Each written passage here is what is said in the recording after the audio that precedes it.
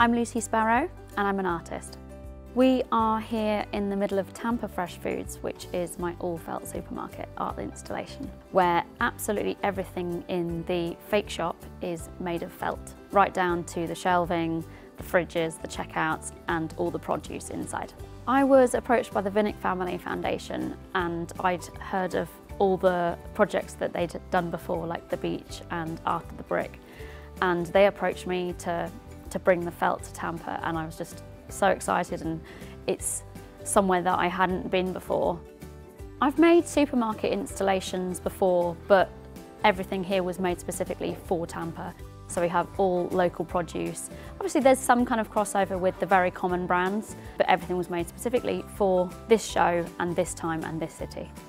I have been using felt since I was about 6 years old. It's a fabric that I find is so childlike and so cheerful and so colourful that it really transports people back to a time that was simpler when they were kids, and I think for that reason I became so attracted to it and so stuck on that medium.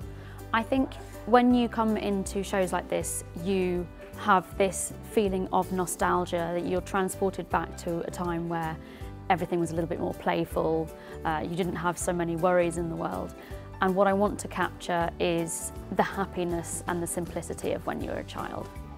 I think when you put a familiar object into a different medium and it suddenly switches its context around, something happens in our brains which make us have this, you have this different attitude towards it, you have a different relationship with it. But what I found more than anything is when people come to see the art installations, and because you can buy everything, people buy what they know, they buy what they're familiar with, which I find so interesting because you've already got that relationship with it. So it's the relationship with the art that you just wouldn't necessarily have in other art shows. And it needn't actually be even super detailed because we're so familiar with these items. I mean, if you put a real one and my one side by side, you probably would, it obviously does look quite different, but en masse, the brain does something amazing where it all just blends in. You need so few details, especially with the branding. It started when I was a kid and I had so many ideas of what toys that I would like to play with, what ones that would be like my ideal scenario to see, and I couldn't find these things in shops. So I was like, my mum was like, well, why don't you just make your own? You know, like I taught you how to sew, just make something that you want to see. So I started making things like that, and I was just like, oh my God, I can make anything out of felt. I can make absolutely anything that I can think of.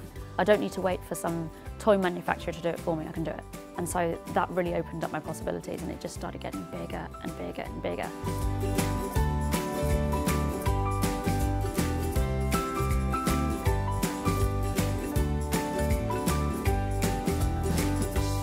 I would love to have like a full-time, huge installation somewhere in the world where people can come, and you know, it's almost like an art theme park kind of thing where, you know, you enter someone else's world. Maybe it's like a whole world made of felt, maybe it's a whole zoo, maybe it's like a row of houses, just something where you can just go and escape the real world and come to the felt universe.